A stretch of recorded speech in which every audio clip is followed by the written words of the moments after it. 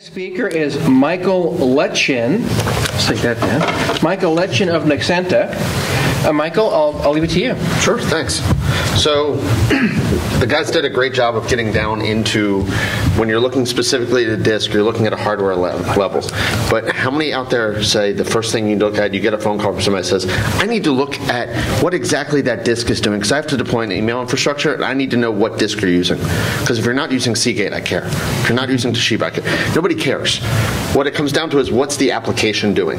So when we're looking at latest generation storage solutions, the key is what can applications provide and how can you create an application-centric storage solution that takes software-defined storage to a next level. That level that allows you to automate things and look at what you need from the package. Applications are that driving force behind the data center today.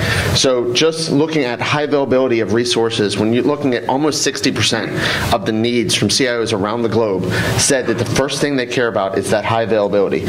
Disaster recovery for the entire data center, but primarily down again to what the application is. So we start caring about what that application is, what's happening with your data, how you can use it. So how do we blend that into how does storage going to work? There's a lot of people that care about the app. When we go through the flow, though, if you walk to a CIO, a CTO, they don't care about what the infrastructure is. They want simpler is better, the easiest thing they can get. Don't make me spend a lot of money. I'm not in the hardware business.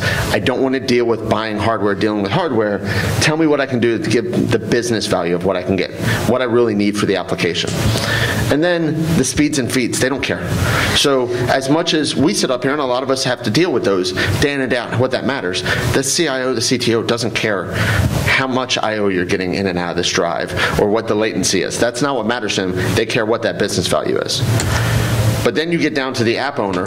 Maybe it's that SQL DBA, or it's the guy that said, I just developed this application that I'm put out in the cloud, and I'm trying to deliver this gaming system set out there. They're the ones that come in and say, I don't really care. All I want is availability. I want my stuff to work. And by the way, more availability.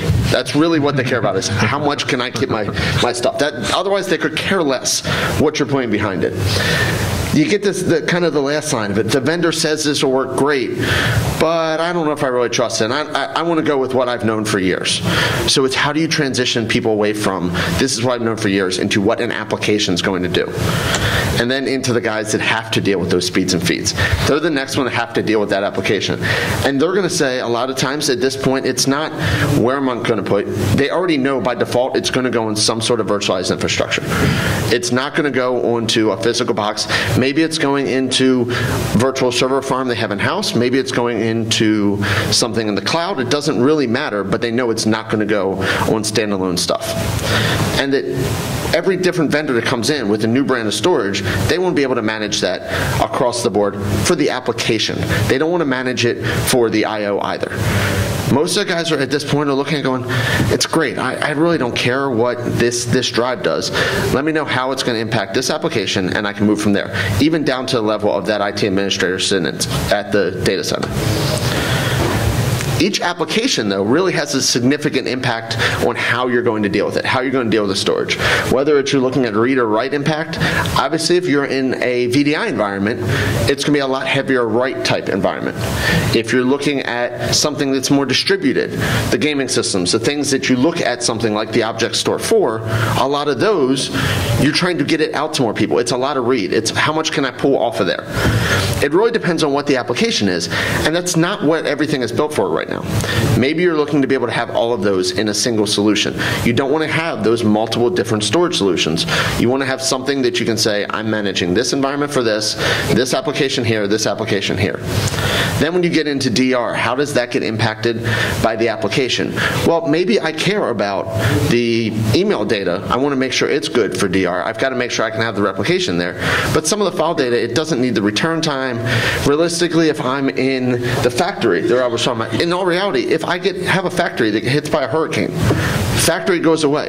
Do I care whether the people that can't build my physical pieces can get to their data? The factory is not there. If I can't build the piece, I could care less. It doesn't matter. It's what's the purpose of it, what's the application. And then really, how does that user get impacted by the storage? When you're looking at things like I/O spikes and latency, how does that ebb and flow really impact them? So how do we correct that? Really, when you're looking at that user experience, latency comes into play dramatically. Just looking at this, if you look at on the far side, that's that spikiness you get right away. As soon as you start to look at something, if you can smooth that flow by getting your storage closer to your application, you no longer have that big latency spike.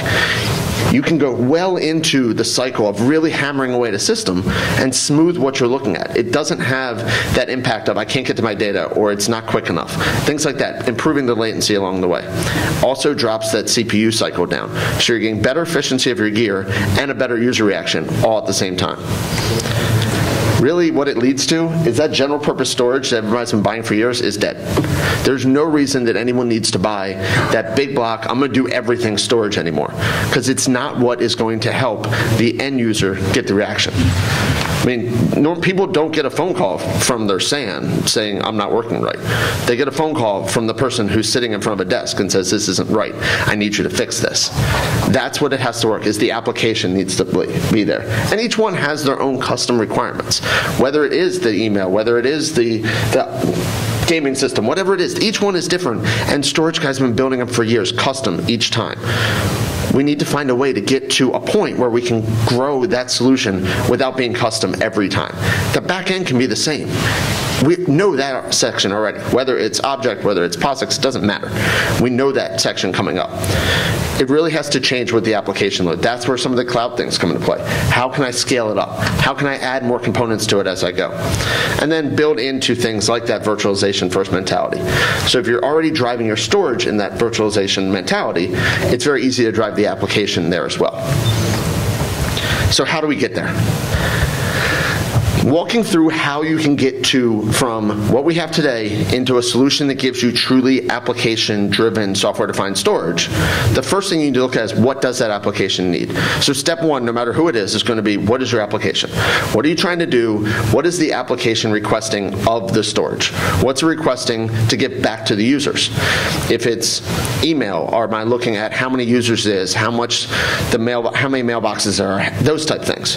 If it's a VDI environment, how many desktops do I need? It could be anything from within the enterprise or even out publicly. How many users are coming in to access my gaming system? From there, we already have the virtualization set in mind. Look at what we have with that hypervisor analysis. Should we be using VMware for this? Should we be using KVM? What are we going to use? How are we going to develop this? And once we have that solution for the virtualization in place, how much of it do I have for resources? CPU, memory, things like that. How do I take now those application questionnaire requirements, turn them into how much do I have currently so that I can compare them? Now I start to be able to provision storage off of those resources I have. So I've got the hypervisor that already sees this storage.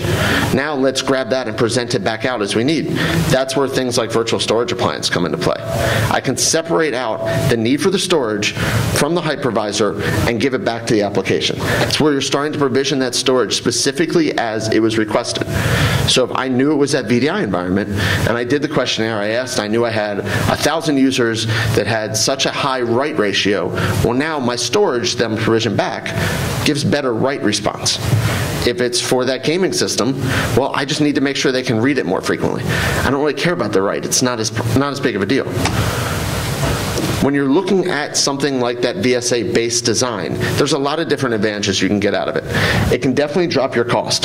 That cost per user, cost per mailbox, whatever that is, can drop dramatically because now, instead of having a big block of storage that I may only get 60, 70% efficiency out of, I can start taking pieces of that, and I know the storage for this application was custom designed for it, and I can get the right usage and the right storage in place.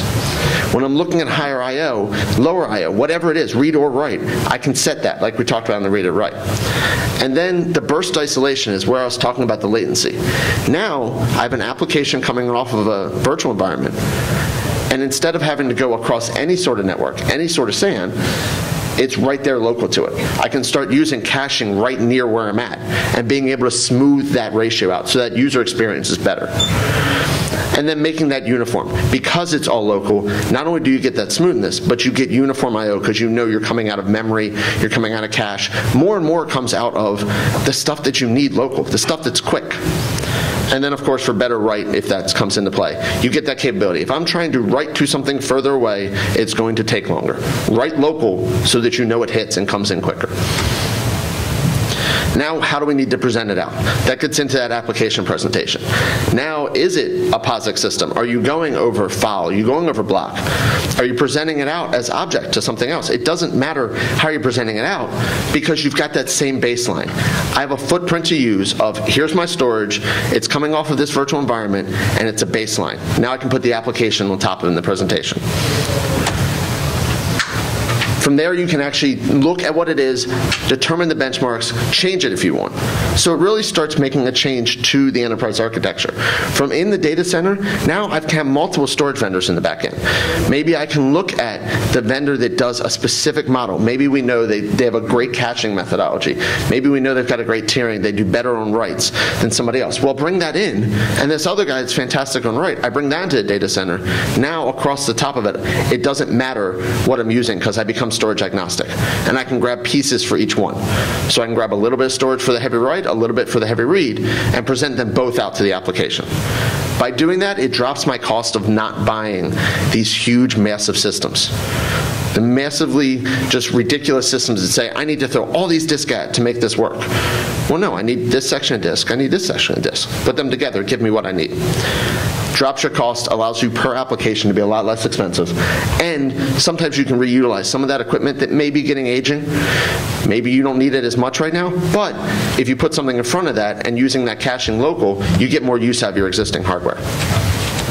So that's where you can take current storage, things you have, turn it into even better application-centric storage, and drive the next generation of software-defined storage. Thanks.